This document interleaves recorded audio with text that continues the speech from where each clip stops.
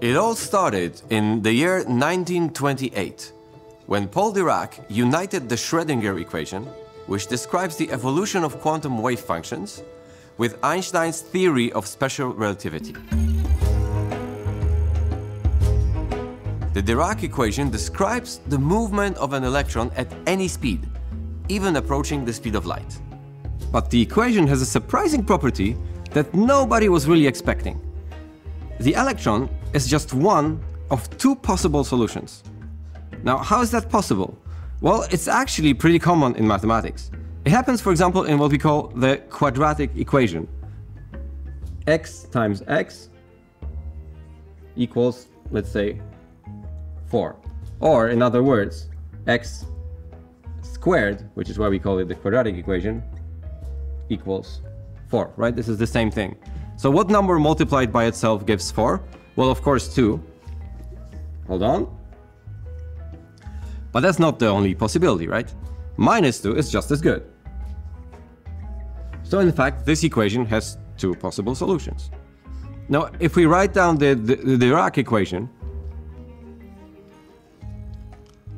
this has two solutions. One of them is our old friend, the electron, but it has a second solution, which is kind of like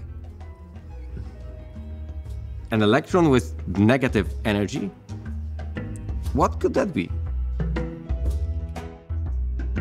The physical interpretation of this second solution was unclear at first. But then, 4 years later, in 1932, Carl Anderson discovered the positron. And physicists quickly realized that this was the missing other solution to Dirac's equation.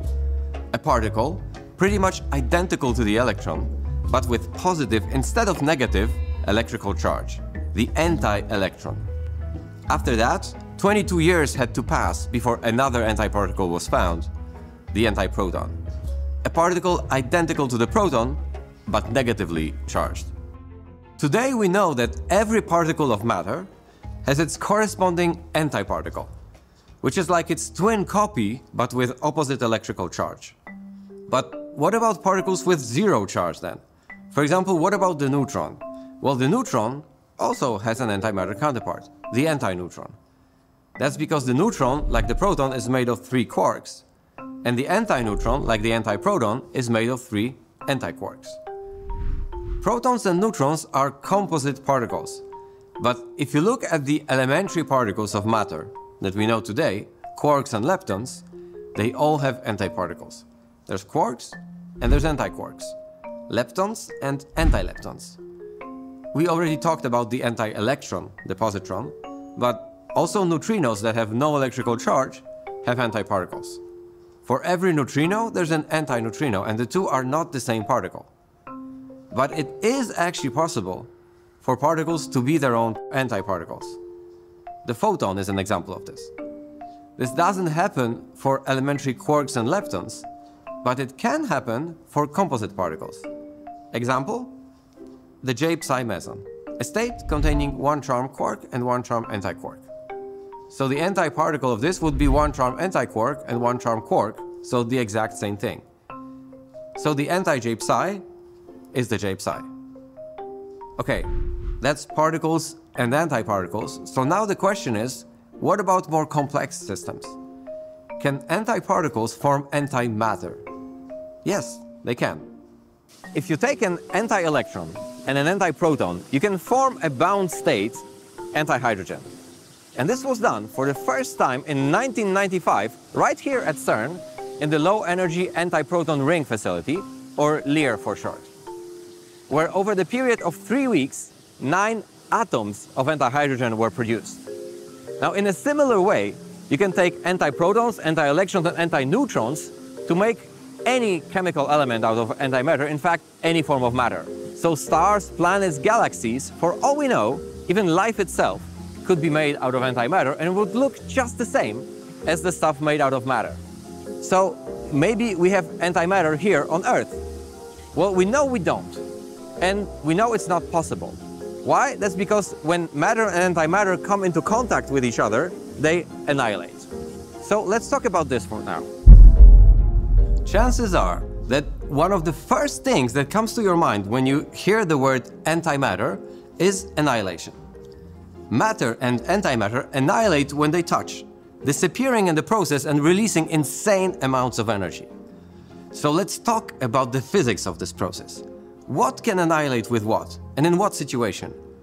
What exactly happens, and what kind of energy is released? And can we maybe use this for something? Okay, so what is annihilation really? Why do matter and antimatter annihilate in the first place? Well, this goes back all the way to one of the most fundamental laws of physics that says that nature always prefers states with less potential energy. And if it finds a way to go from a state with higher energy to one with lower energy, it'll do that. For example, let's look at the electron. Even if it's not moving, it still has energy because it has mass. So the energy of the electron is the mass of the electron times the speed of light times the speed of light. Now, nature would be happy to go to a state with less mass, like the neutrino or the photon, but it cannot, because the law of conservation of electrical charge forbids that. Electrical charge cannot change in an interaction, and here it would have to, because the electron has charge and the neutrino and the photon don't. There is no other charged particle lighter than the electron, so the electron cannot by itself decay or transform into another particle, and as far as we can tell, the electron is stable.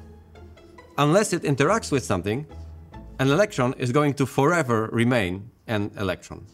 So now, let's imagine we have two particles, an electron and a positron, which is how we call an anti-electron. So the total charge of this pair is now 0. And the process where the two transform into photons is actually allowed. It has to be 2 or more photons due to other conservation laws, but in general, nature will take the opportunity to go from 2 electron masses to 0 mass anytime it can. And we call this process electron-positron annihilation. In this process, all of the energy of the electron and positron masses is converted into the energies of the photons. With a very small chance, entirely at random, a neutrino-antineutrino pair can be produced instead. And if the electron and the positron are moving very fast, there's also their kinetic energy available. With more energy, heavier particles can be created, such as a muon-antimuon pair, or a Z-boson, or something else. This is how electron-positron colliders work, transforming the kinetic energy of the electron and the positron into new particles. What's also interesting is that, in some cases, an electron and a positron, instead of annihilating, can form a bound state called positronium, in which the two particles are essentially orbiting each other. Depending on how their spins are oriented, this system has a lifetime of about 1/10 of a nanosecond, or a bit more than 100 nanoseconds, and nanosecond being 1/1000th of a second. And only after that time, the pair will annihilate, producing several photons. Okay, so that's the electron. What about the proton? Well, a proton can annihilate with an antiproton. The process is actually quite complicated, as all the quarks and antiquarks interact. At the end, several light particles made of quark-antiquark pairs, that we call pions, are usually produced. In a similar way, a neutron can annihilate with an antineutron. But can a proton annihilate with an antineutron? Yes, it can.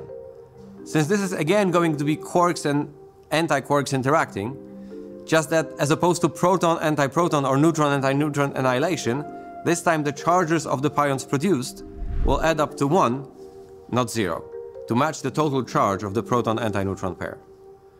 So then, can any matter particle annihilate with any antimatter particle? Can a proton annihilate with an anti-electron? Well, no. These are fundamentally different types of particles, and there are several conservation laws that forbid such a process. So basically, if you just mixed protons and positrons, nothing would really happen. But of course, matter in general contains all of these: protons, neutrons, and electrons. So if you somehow got hold of a gram of antimatter and mixed that with a gram of matter, all the protons, electrons, anti-electrons, anti-protons, all of the others would indeed annihilate in a very energetic flash of photons, pions, muons, and other particles. And the amount of energy released in this process would be enough to take an engineer from CERN on a mission to the International Space Station about 30 or 40 times. In the annihilation process, nearly 100% of mass is converted into energy. I'm saying nearly 100 because some of the particles produced are actually massive, so a small amount of leftover mass still remains. But this is still almost 100 times more efficient than nuclear fusion. So could this be the ideal energy source? Well, we'd first have to figure out a way to make the products of annihilation, mostly high-energy gamma radiation, to make them do something useful.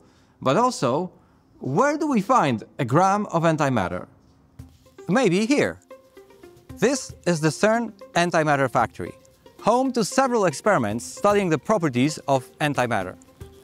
We'll talk about these experiments and their studies in a later episode. But for now, let's just focus on the factory bit. Producing antimatter.